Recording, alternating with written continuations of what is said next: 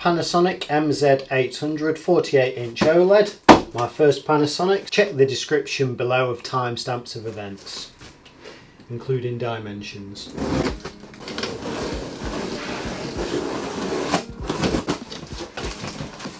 Top of that box there, bit of the pedestal neck, power lead instruction book, quick setup guide, and something reactive phone. Part of the pedestal neck, mains lead, instruction book and remotes, quick setup guide, bit of foam there. I'm not sure if it's protection for when we're building it up.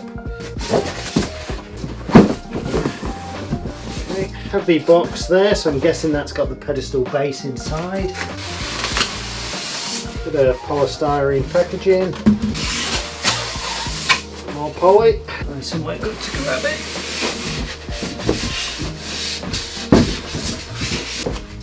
God, that didn't come out easily.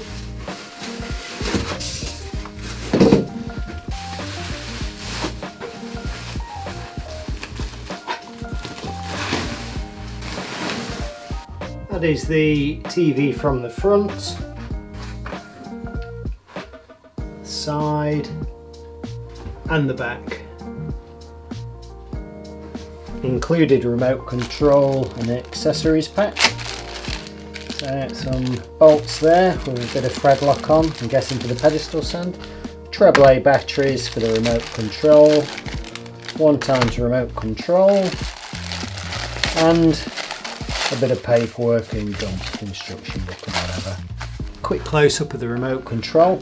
Power on off button at the top, channel numbers, got subtitles button, volume up and down, channels up and down, mute button, voice command button there, and it is Google TV, so we've got the Google microphone symbol, home button, guide button, info button, cursor arrows left, right, up, down and enter, back button, exit to get all the way out, got quick access, Netflix, YouTube, Freeview Play and Google Play, menu button, source or input button, coloured buttons there for different apps and media playback. And we've got play, pause, fast forward, rewind, stop and record. Also text button there. Okay, flip the remote over and pop the back off.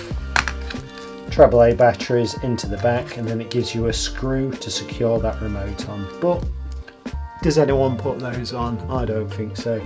So if you screw that on, your batteries go flat. You spend half an hour frustrated looking around for a small screwdriver. But anyway, that's the remote.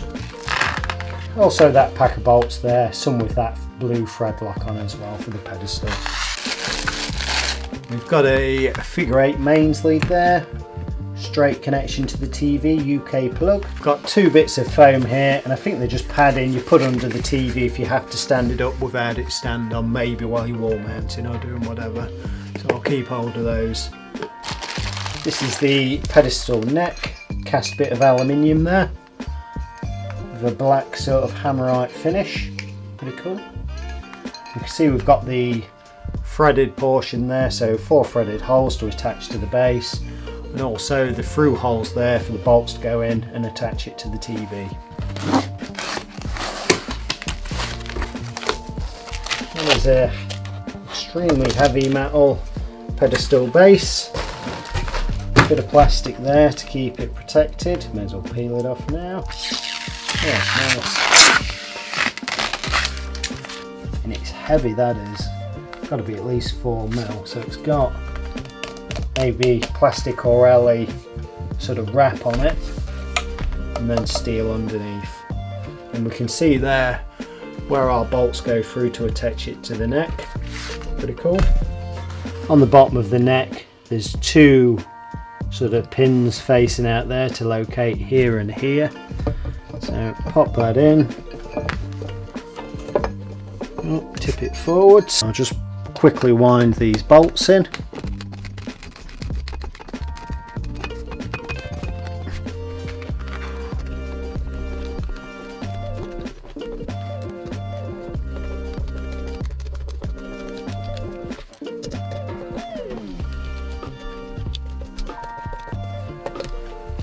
Well,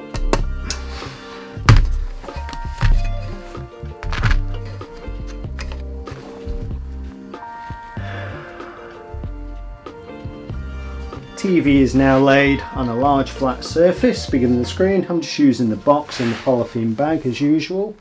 Threaded holes in there, little bit there for locating, so my tab can just slot under there and down, and then 4 screws just to drop into these holes. Quickly wind those in.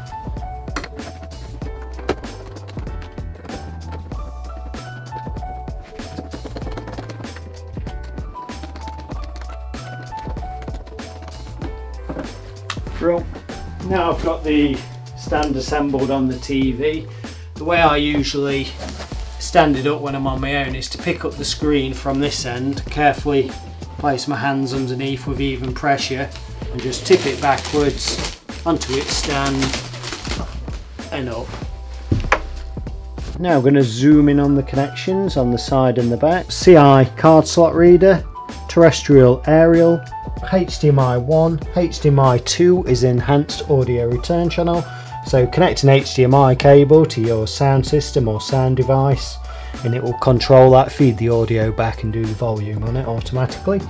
2 USBs there, rated at 0.5 amp each. Then looking at the back, that's the 3rd HDMI, so 3 HDMIs in total. Headphone or analog audio output, so that could actually be an advantage to some people if you've got an old sound system. FreeSat or satellite input, wired internet, LAN connection, and SPDIF digital optical audio out. Onto the dimensions, 48-inch model. First thing to notice, nice central pedestal base. So the width for that is 44 centimeters or 17 3/8 of an inch. Depth 22 centimeters or 8 3/4 of an inch.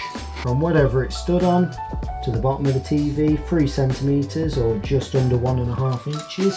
To the top of the TV, 65 3/4 centimeters or 25 7/8 of an inch. Looking at the TV from the back, from the bottom of the TV to the center of that first Visa mount hole, 227 millimeters. So bottom of the TV to the center of that Visa mount hole, 227 millimeters. It's a 200mm by 200mm square Visa, and I've just whipped one of the bolts out so we can see which sort of bolts we need. And it comes with M6 10mm bolts already in there. But I would probably do M6 15mm bolts once you've got your wall mount, bracket and a washer on, and there's a few mil in until you hit that thread, so I'd say 15mm M6 bolts. Now I've got it connected to wired internet, mains and aerial, so I'm going to peel off the screen protector. Oh, nice. Plastic everywhere.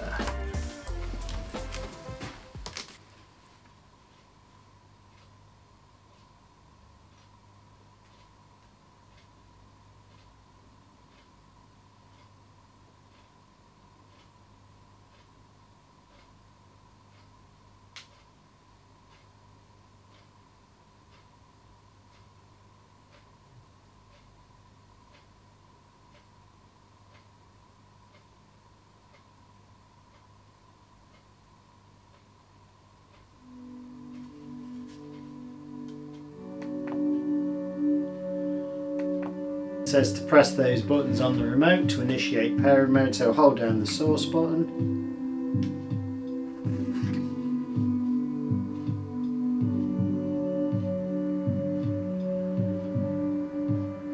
Remote's flashing.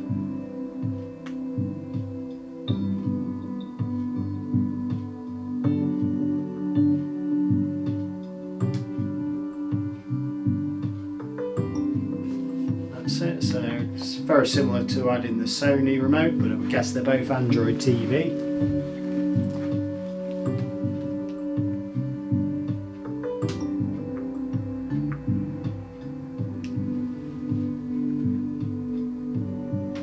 Connected using Ethernet, so that's my network. Does also have Wi-Fi built in.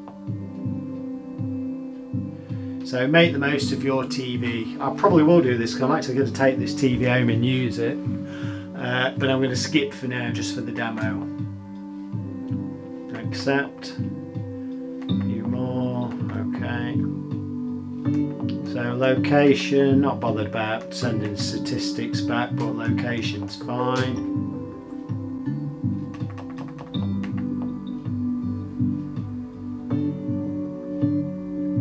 And again, I will sign in later, but for now I'm just going to skip. So I'll set up assistant later. Actually, I will do it, bear with me. I'll pop back when it's done.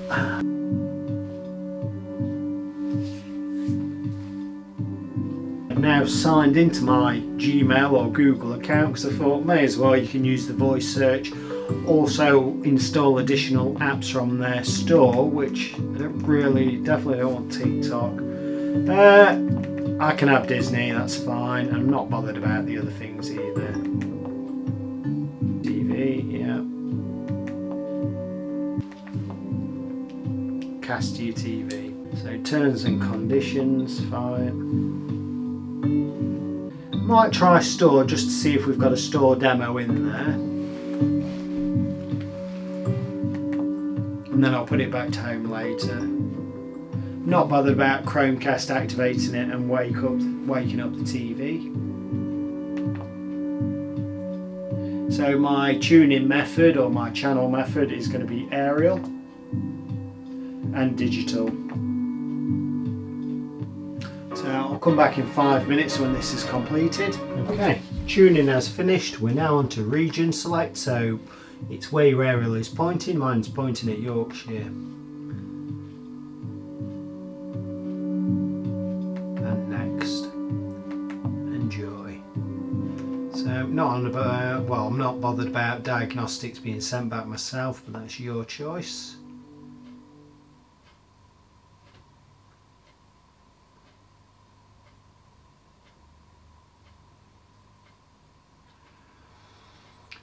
Okay, I don't know if we've got an inbuilt demo. I'm not really familiar with these Panasonic Android TVs, so I'll have a quick look, and if I've got one, great.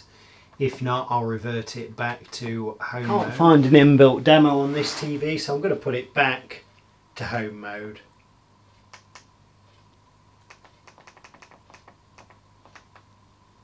Out of there and out again.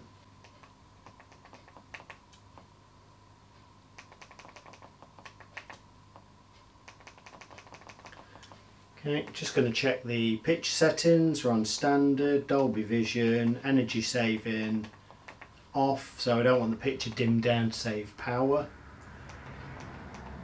I'll leave everything else as standard.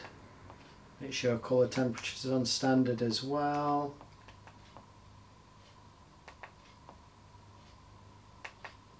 Dolby noise reduction I'm turning off altogether. That's trying to clean up the picture and make it better, but it does affect movement.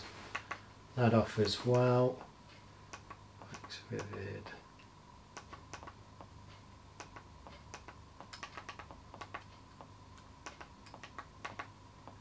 Off.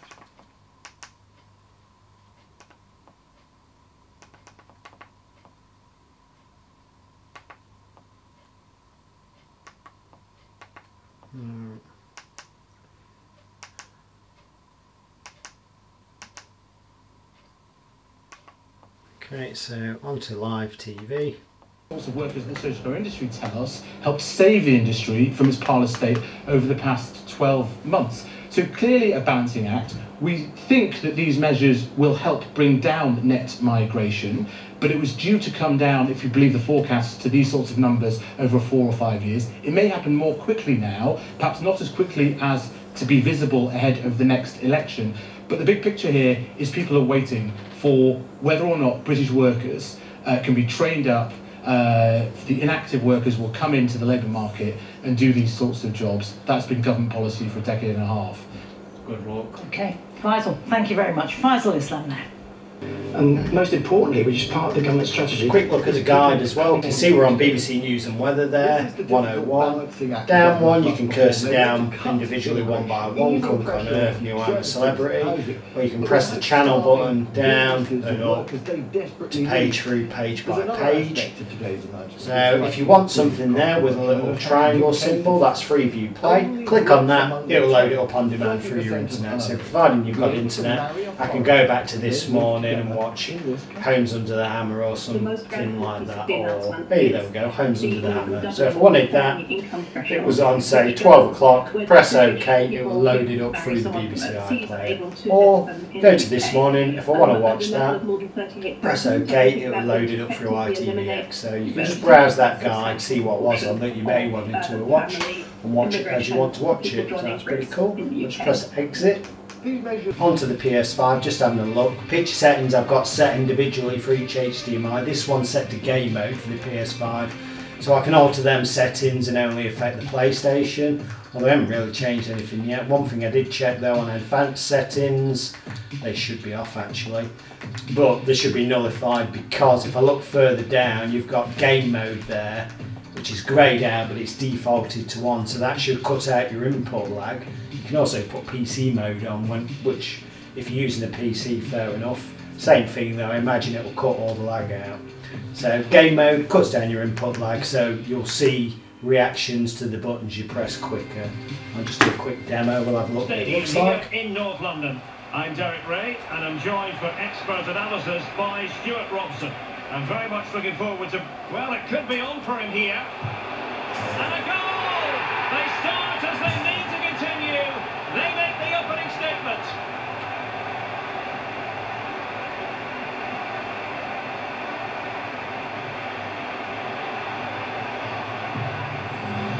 Well, here we can see it again. Look at the way he glides past the defender to create space for himself. And it's a great finish. He holds off the defender, keeps his composure and finds the back of the net. It's a marvellous goal. Okay, quick look at Horizon Forbidden West.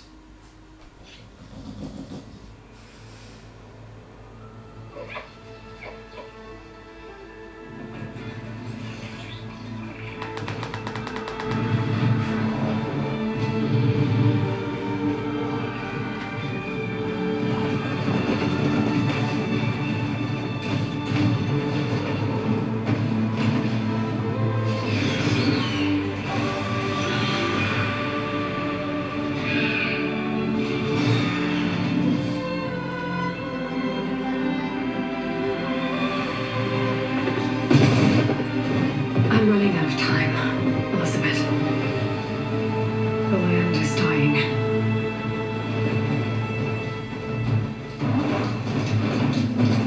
People are suffering.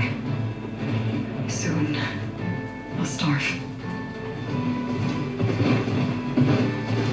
All because of a terraforming system that's spiraling out of control. And only I can fix it. Only I have your genetic code. It won't be long before we hit the point of no return. And then... extinction.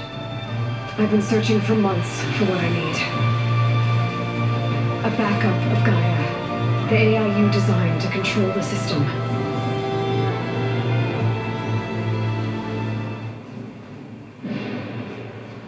These plants don't look like the ones in the sacred lands. The focus helps you see the ones we need.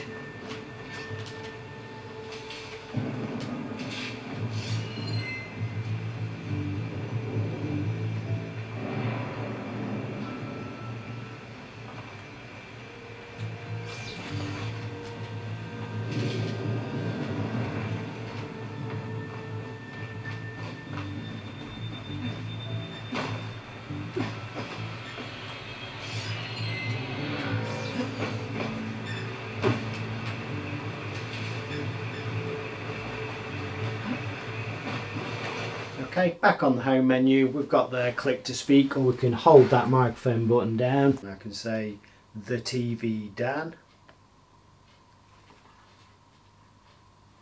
And there we go, and I can click on one of my old videos or whatever.